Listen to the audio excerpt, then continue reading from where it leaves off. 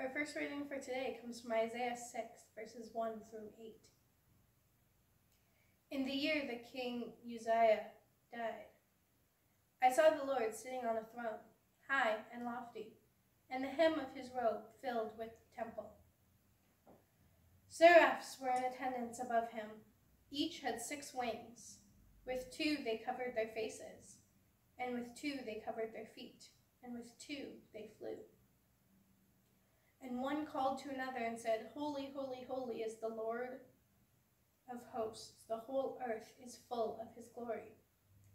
The pivots on the thresholds shook at the voices of those who called, and the house filled with smoke. And I said, Woe is me, I am lost, for I am a man of unclean lips, and I live among a people of unclean lips. Yet my eyes have seen the King, the Lord of hosts. Then one of the seraphs flew to me, holding a live coal that had been taken from the altar, with a pair of tongs. The seraph touched my mouth with it, and said, Now that this has touched your lips, your guilt has departed, and your sin is blotted out.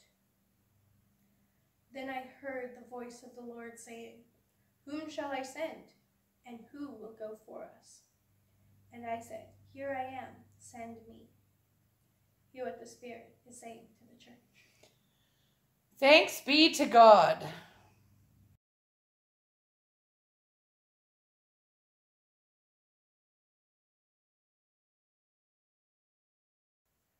Our psalm for today is Psalm 29, and we invite you to join in on the bold.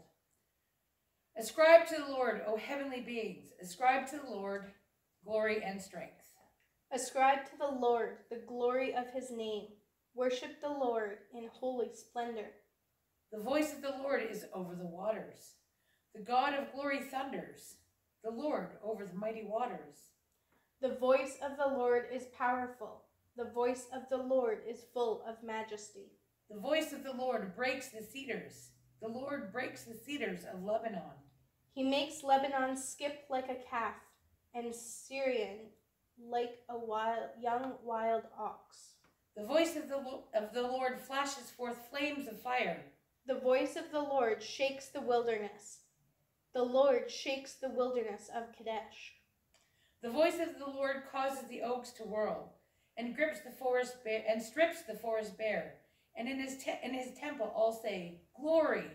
The Lord sits enthroned over the flood. The Lord sits enthroned as king forever.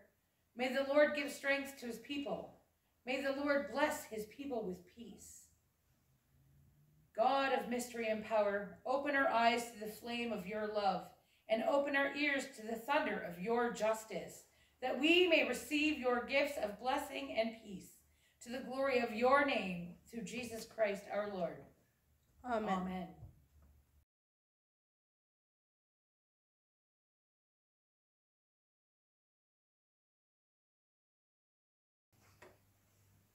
Our second reading for today comes from Romans 8, verses 12 through 17.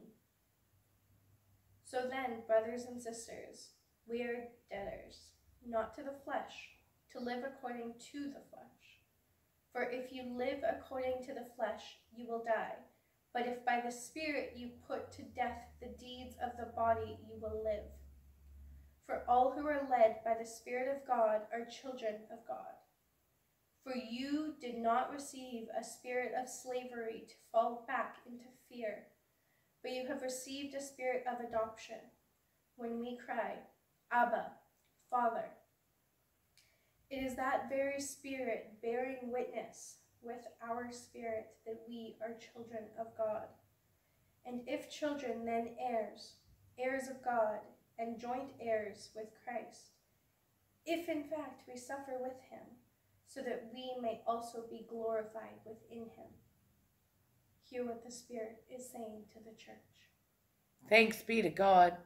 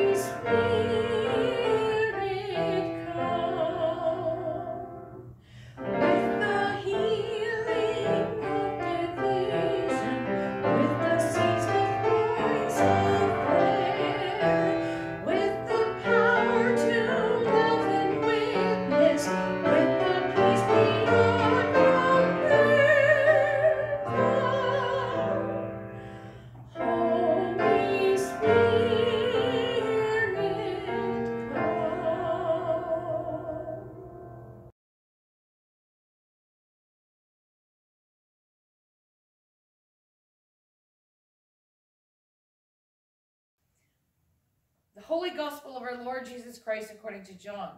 Glory to you, Lord Jesus Christ. Now there was a Pharisee named Nicodemus, a leader of the Jews.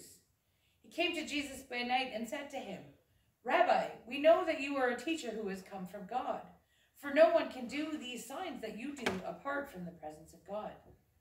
Jesus answered him, Very truly I tell you, no one can see the kingdom of God without being born from above. Nicodemus said to him, How can anyone be born after having grown old? Can one enter a second time into the mother's womb and be born? Jesus answered, Very truly I tell you, no one can enter the kingdom of God without being born of water and spirit. What is born of the flesh is flesh, and what is born of the spirit is spirit. Do not be astonished that I said that to you, that I said to you, you must be born from above. The wind blows where it chooses, and you hear the sound of it, but you do not know where it comes from or where it goes. So it is with everyone who is born of the Spirit. Nicodemus said to him, How can these things be? Jesus answered him, You are a teacher of Israel, and yet you do not understand these things. Very truly I tell you, we speak of what we know and testify to what we have seen, yet you do not receive our testimony. If I have told you about earthly things and you do not believe, how can you believe if I tell you about heavenly things? No one has ascended into heaven except the one who descended from heaven, the Son of Man. And just as Moses lifted up the serpent into the wilderness, so must the Son of Man be lifted up, that whoever believes in him may have eternal life. For God so loved the world, he gave his only Son, so that everyone who believes in him may not perish, but have eternal life. Indeed, God did not send the Son into the world to condemn the world, but in order that the world might be saved through him. The Gospel of Christ. Praise to you, Lord Jesus Christ.